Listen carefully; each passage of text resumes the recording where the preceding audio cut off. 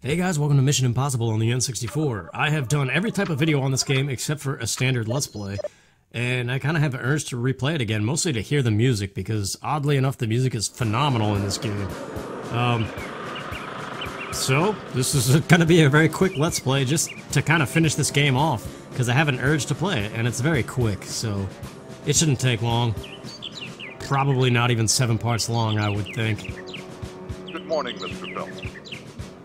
International weapons dealer Basil Prokosch has set up operations at an abandoned World War II submarine base in Lundquist. Our information shows he is planning to upset peace in the Gulf by selling 12 medium-range missiles to an enemy country. Your mission, Jim, should you decide to accept it, is to sabotage the submarine transporting the missiles. As always, should you or any of your IM force be caught or killed, the Secretary will disavow any knowledge of your actions. This message will self-destruct in 5 seconds. Good luck, Jim. Yeah, so what I'm gonna do here is, once again, overdub the PlayStation 1 music.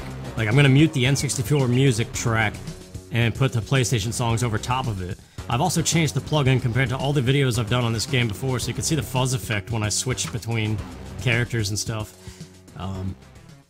Yeah, it's Glide N64.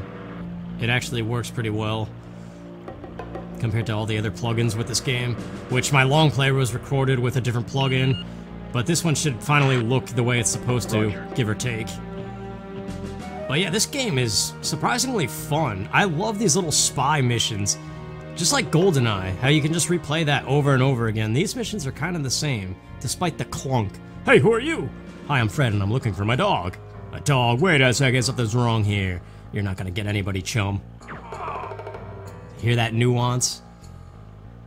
Hold on, listen for it again. See, look at that echo, man. That's not on the N64. But yeah, it's good stuff. So this whole game is revolved around the Facemaker, and you would think if every mission uses it, it would get old, but that is not the case. At least to me. So we got our excuse for the errand. I'm playing Impossible. So just give it to this guy. His name is Boris. You find that out if you talk to the other guys with your disguise. But yeah, listen to this music, man. How could you not love it? There's John Clutter. We gotta jump on the truck with him. As soon as this guy starts it up. No use talking to him, that'll just stall time more. But I want to do missions 1 and 2, because mission 1 is basically a tutorial. Yeah, it's really good. Michael Pummel did a phenomenal job on this game. It's kind of one of those weird games that's not so great. It's very rough around the edges, but it's kind of a hidden gem, at least musically. And if you know anything about me, I like the music in video games. I kind of put maybe a little bit too much importance on it. And it's enough to kind of push a bad game into being a relatively good game. Perhaps perfectly describing this game. I don't know. Alright, Ice Hit, this is mission 1, and now we're in stage 2 of it, and that's it. And then it's off to mission 2, which is the most memorable mission of the game. Once again, probably because of level 1 and the music that accompanies it. At least on the N64. Which is a very odd thing that they did. They switched around the music tracks between the N64 and PlayStation 1. Yeah, we gotta find the mines. Your mask is falling into shreds. Shoot, must be the cold. Guess I'll have to do without. Let me come with you, I can give you cover. Too risky! I'll go as planned. But yeah, that's another thing, the PlayStation 1 has terrible voice acting that silences the music, and it's just so bad. So N64 is the way to go, but musically, PlayStation's the way to go. So this is kind of like the best of both worlds, or rather, the one where the video I did that I was not talking. Is probably the best of both worlds. However, it's not because I wasn't using this plugin, so it was still visually not correct. Understood. Understood. Roger. There, that's better. Roger. I love this game is just oddly a lot of fun. So we got the mines, let's go give them the clutter. Yeah, this is the song's about to get good. Perk up your ears. There's a little nuance bit that you can't hear on the N64 that's about to start. Probably right as I go to talk to John over here. Yeah, here it comes.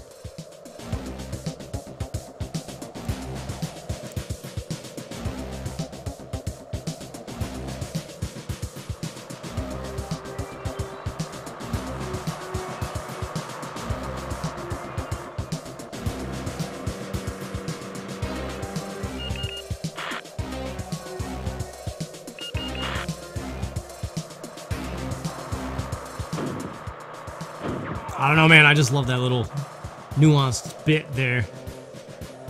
Just the part leading up to the Mission Impossible thing is like... Alright, let's place the mine on the boat. There, that's better. Ah, Ethan, you're silly.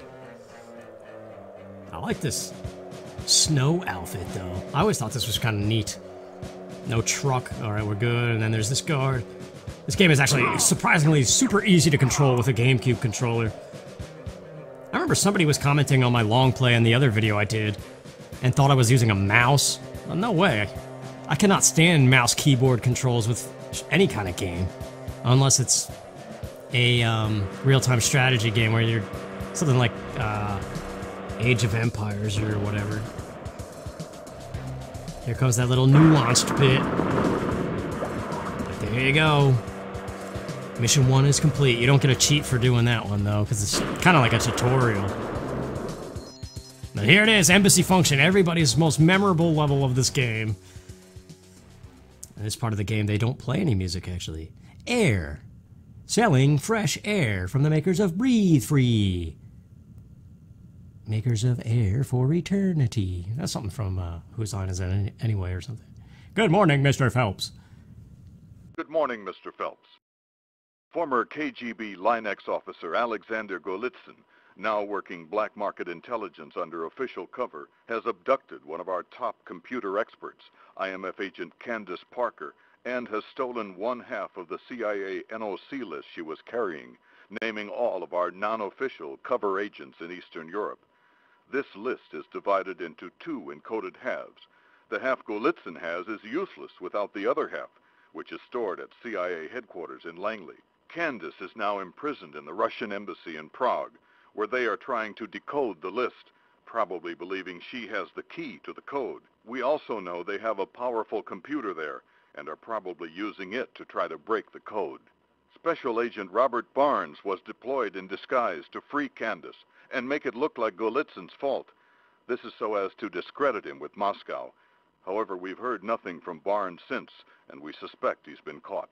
Your mission, should you decide to accept it, is to penetrate during tomorrow night's embassy function, find Candace, copy the list, destroy the computer, and escape with Candace and Barnes, if he's still alive. As always, should you or any of your IM force be caught or killed, the Secretary will disavow any knowledge of your actions. This message will self-destruct in 5 seconds. Good luck, Jim. On a plane? That's, okay, whatever. I'm not gonna read this crap, nobody cares. Ethan Hunt, Jim Phelps, Sarah Davies, Dieter Harmon, Jack Kiefer, Robert Barnes, and Candace Parker in Mission Impossible. Here it is, man, the embassy song, this piano track. If it does not get stuck in your head after watching this video, I don't know what to tell you. Get out of my way, buddy. You gotta talk to this guy twice, so he walks away. She's playing along, even though she's our teammate. I think a movie star. Ethan Hunt is a movie star, but this is not Tom Cruise. Alright, walk away, chum. Even the mission track is so awesome. Alright, now she's got the face maker, but we can't get caught taking it. So we gotta wait for this little dude to walk away.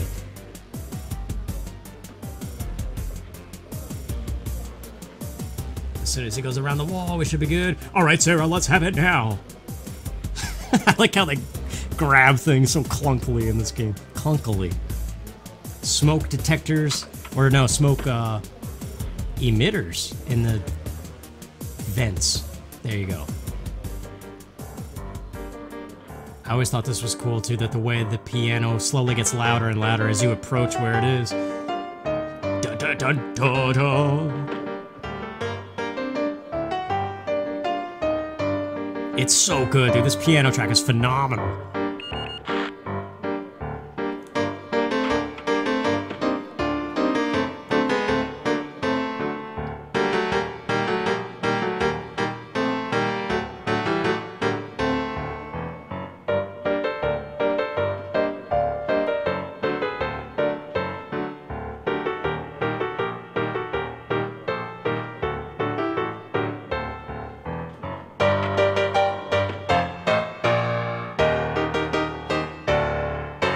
You can't tell me that's not awesome, dude.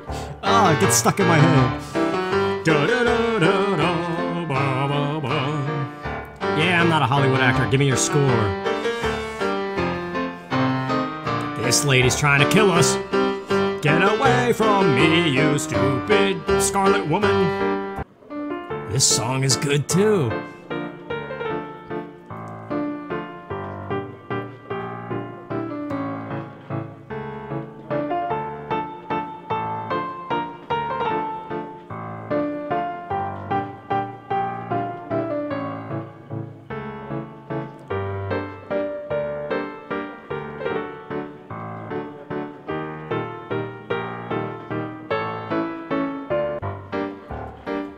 Here we go. So the whole point, since we're going to be getting more into the mission track and less of the piano, we had to get the drink and the poison from the bartender who is basically on our team in order to poison this guy so we can knock him out and steal his face. Copy. Stay close. But that girl in the red is on to us because she's a killer. This always cracked me up too. The way they just drag like a cartoon. I always take his face and then keep punching him because the sound effects of the punches are funny to me. I don't know. I always liked it as a kid. That's such a cool animation, too. You're done, buddy. Who's got the better face now? But see how you can see the male and the female things on the doors in my long play in the other video? Oh, she's right here. Well, this is an impossible objective, but she's right here. Might as well do it. She's out to murder Ethan. And this is where she figures out that it's you. And this blowpipe never works. I'm gonna try, but it doesn't work. I think you gotta hit her before she opens the door. If she opens the door, the blowpipe's not gonna work. That is what I've come to find in my many times replaying this game. Yeah, see? Right in between the chest, and it didn't work. Good night, sweetheart. And then drag her like a cartoon. I don't know why it's funny to me. Now, I won't punch her like I did in the long play that got all people riled up. I just did it for the sound effects, so I punched him some more. There you go. Here comes that piano again. Get ready for the song to permeate your skull bone for all eternity.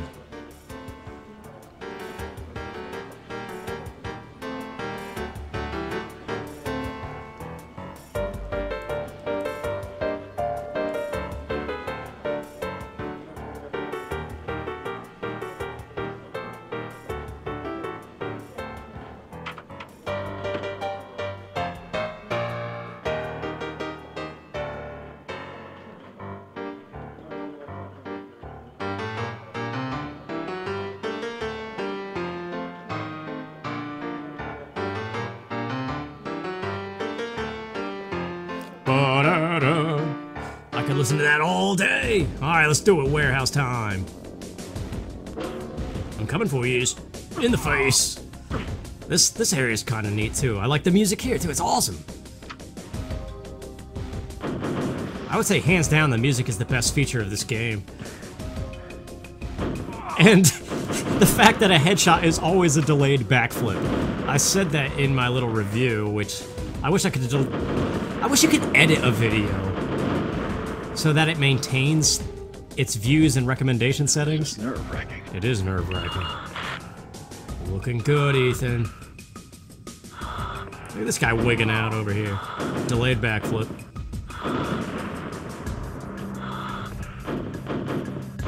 Gotcha! I love those little noises he says, like... What's he gonna say here? Oh, he didn't say anything. Normally he's like, there it is! Oh, whatever. But yeah, what I was saying is, I wish I could go back and edit my review of this and, like, trim down the music files that I played for way too long in it. And just otherwise make the review better, but without having to start from 0 views and everything, because then it's not going to show up in recommended feeds or anything. But anyway, I just got the exit key from that guard back there. This is, once again, on possible, not impossible difficulty. So, if I don't delete that uncompressed playlist of this game, where I did not commentate over the game, but I did dub over the PlayStation songs. Got it. Very much like I'm doing here. I did play on impossible difficulty there. However, There it is.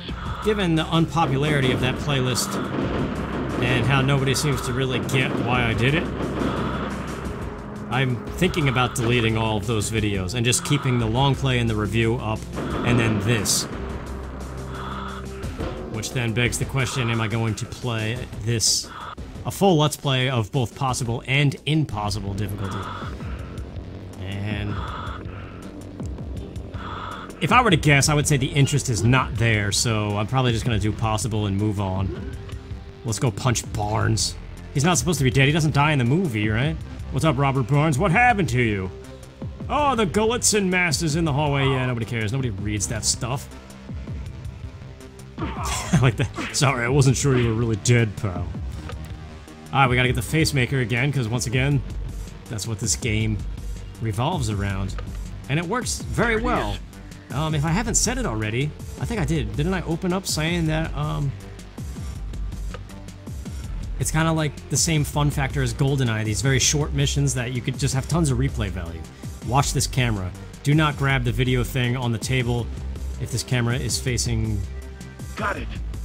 Yeah, you gotta watch him, have his back turned to you, and make sure the camera is away from you.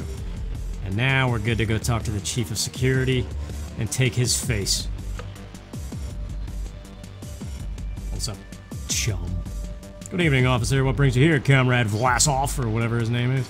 How are the Americans? Yeah, nobody cares. Bookcase looks strange? Yeah. So wait for this guy's back to turn, grab the dart gun, and knock him out. Got it. Gotcha! Every time. Cake. So you hit the little yellow thing, and then the button, and then drag the body like a cartoon behind the desk. It doesn't get old, man. This is just like, there's little morsels of fun here, and it's just so fun to replay. And this animation, too. I remember I loved being this particular character when I was a kid. Alright, now these guys, just take them out. Use the silent gun, not the high-powered pistol. Because otherwise the alarm will go off. Freeze the video with the video freezer. Grab the escape key. There, that's better. Copy. Stay close. Alright, let's go get the transfer order that was just wired because of the cameras. Phelps wired this transfer, so just talk to this guy. Yeah. And then we gotta give this to the dude in the jail cell so that we can get Candace. I would read the text, but it really doesn't matter that much. You get the gist of it. There's very few lines that are funny, so... There's a lot of jokes about the bad coffee, though. I think Candace here says something about bad coffee. Yeah, I used a facemaker on the dude. Yeah, they're doping my food with making her weaker than daytime television. They say something similar about the coffee, too. But I think that's in Mission 3. So we just run down here with a little key card that we got, and we gotta wait for Candace, otherwise it won't let you.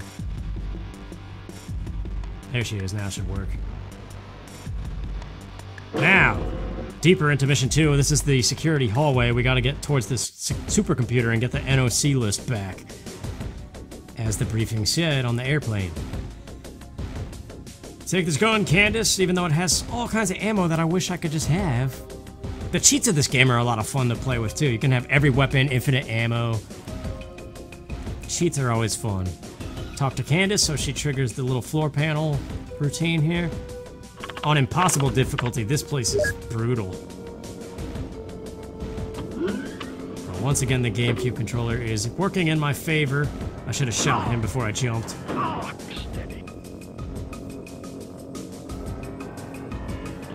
Yeah, this is one of those games where you can move in midair. So jump first and then hold the control stick at maximum press. I don't know what word I'm looking for there. You're done, buddy. So yeah, very basic, very clunky, but it's enjoyable. If you know what you're doing and you're just kind of revisiting it for the nostalgia, it's fun. Way to go. Because of lines like that. And once again, the music is phenomenal. That is the only reason, really, that I'm replaying this. And pressing this button always triggers the Mission Impossible theme, so get ready for copyrights. Whatever, though.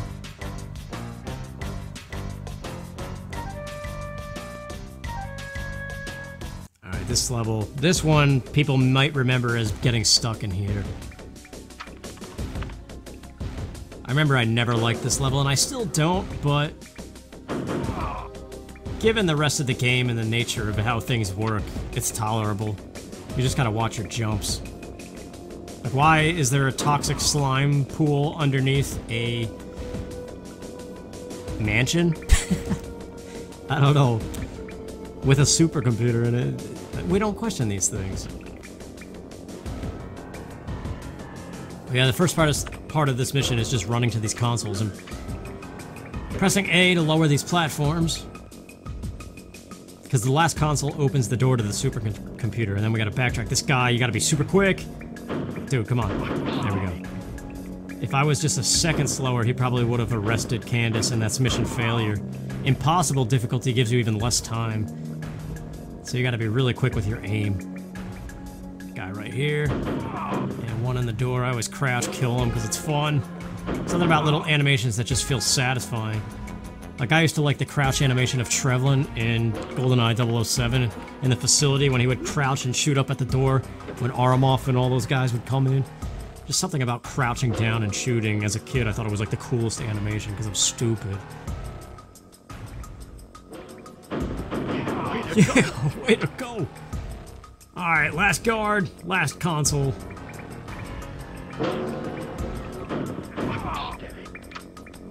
Here we go. Now this mission gets really dangerous. 3 minutes, you have even less time if we're playing on Impossible. And now guards just start spawning out of thin air, specifically to arrest Candace, so you gotta stay close to her. She's all drugged out of her mind too, so she's moving super slow, so that's why I'm just kinda hanging back and making sure she's visible before I go to the moving platform up here.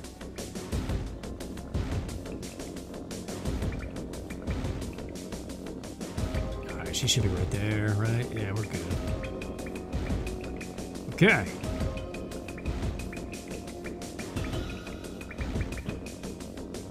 Now there's a surprise guard. They're going to get me, Ethan. Wait, what?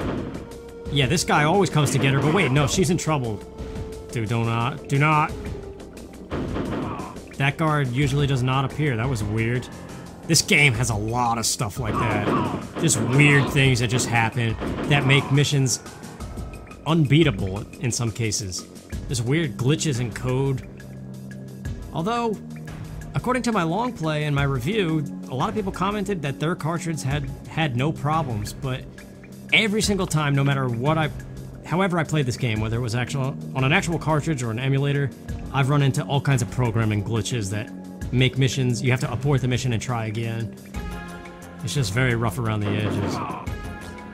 That guy you definitely want to get to first because he will arrest Candace almost instantly. So that's one of those missions that's kind of more irritating than anything else. Now we get to the good songs, finally. More good music. This is the escape track. I like this one a lot. So coming back through the security hallway, you just gotta hit these little ceiling turrets. As soon as you see C1, you don't even have to aim up because there is not one in the C1 corridor. So this should be the last one. Now do not press the computer yourself. It'll kill Candace. She's the tech-savvy one, so she has to come here. Let's go, lady. There's that music again. I just love all the little, like, punches that you can't hear on the N64.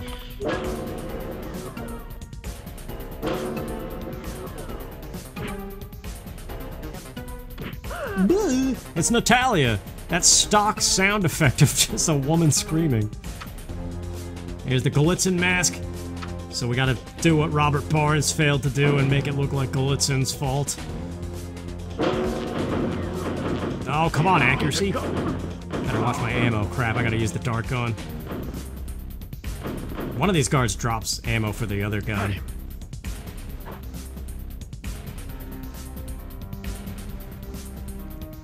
Now this is the trickiest part of this mission. Get ready to shoot him. This guy comes running out. Yeah, he's done. He's got the NOC list. but he goes and runs and hides, and this mission can be a lot more difficult if he gets away from you. It's tough on impossible regardless. But some of the missions are more fun on impossible. It's kind of, once again, just like GoldenEye, how a lot of those missions are more fun to play on 00 Agent because you have more objectives and you explore more of the level and do more things. Once again, you hear that? That's not on the N64 track. Yeah, way to go. Every cop in this hallway drops ammo. I like how these guys attack you with fire extinguishers. Got it. Got it! Yes! There, that's better. Now on Impossible, I failed this mission so many times because you have to destroy the cameras and I always forget. Because on Possible, you do not have to do that. And so I complete every objective and escape, and then all of a sudden it shows a cutscene of Candace and Ethan getting tied up and thrown in jail.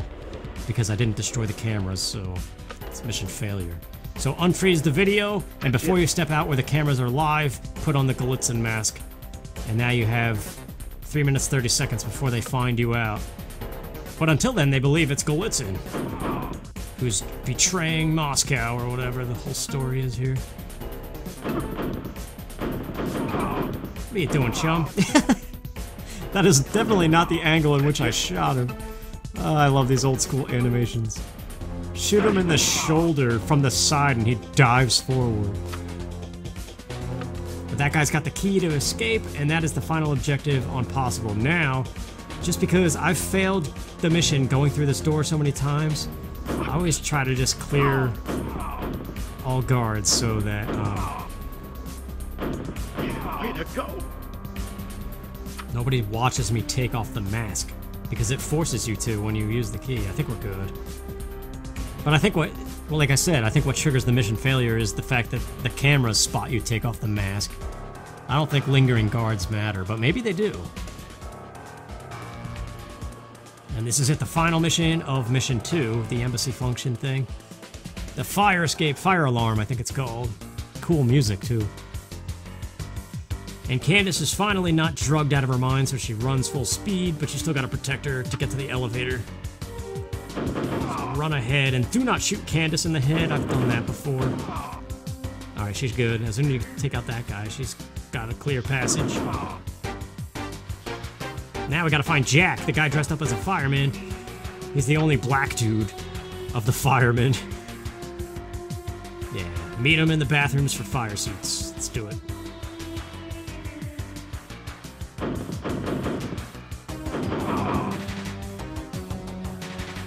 There's a lot of weird liberties that they took with this game that do not fall in line with the actual movie.